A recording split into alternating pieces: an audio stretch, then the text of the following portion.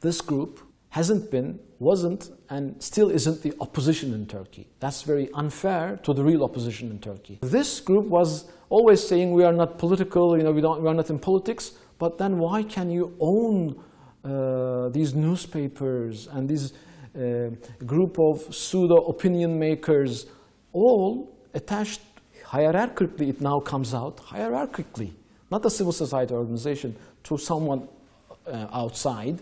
If your allegiance is to some other person who's not elected, some outside, if you get instructions from that, keep silent, that's cheating the people. That's against democracy.